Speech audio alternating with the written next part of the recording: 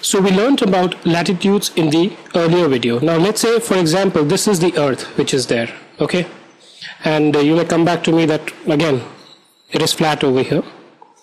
So we learned about the 0 degree latitude, right, which is also known as the equator.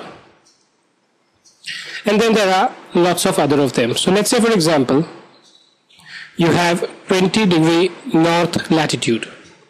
Now if I tell you that, there is a place which lies on 20 degree north latitude, can you find it out just by this information?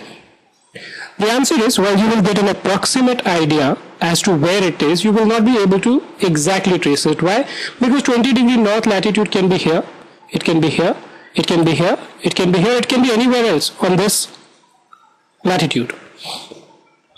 To locate the exact place, you need to know where exactly it is. And for that, there's a concept of longitudes. Now what are longitudes? Longitudes are basically lines which run from the North Pole to the South Pole.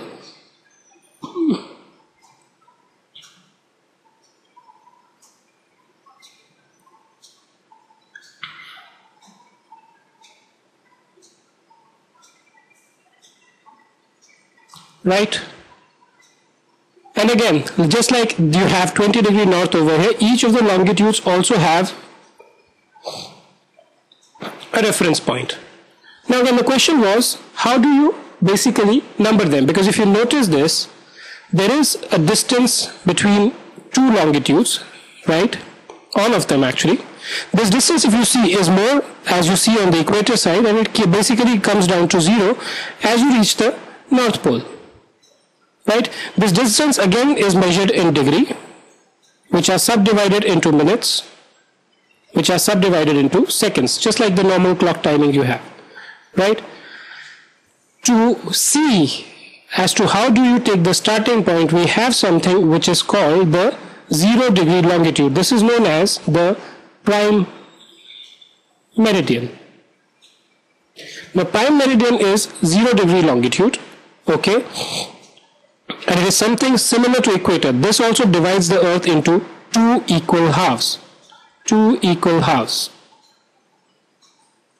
Right? And these equal halves are known as the Western Hemisphere and the Southern Hemisphere. Sorry, the Eastern Hemisphere. Pardon me. Right? So the distance that you measure on the east side, so let's say this is west, this is east. So you will have, let's say, 20 degree east longitude. Right?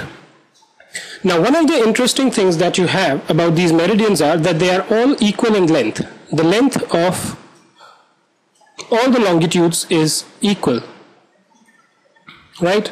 So the length of this is equal, the length of this is equal, and the length of this is equal. Now tell me, how do you find a place? The initial question that I had. So if I tell you that basically something lies on 20 degree north latitude and 20 degree east longitude, then what you will do is you will see where is the 20 degree north latitude, it's this particular line, and in this line where is 20 degree east, it is this particular point. So the place should actually lie over here. So by the use of the latitudes and the longitudes, you can actually exactly find out where a particular place is.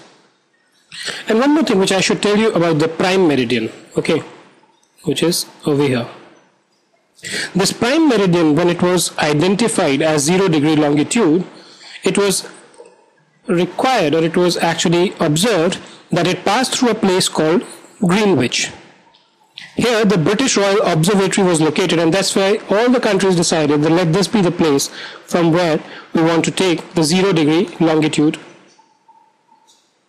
I hope this has been clear for you. Thank you for being with us today.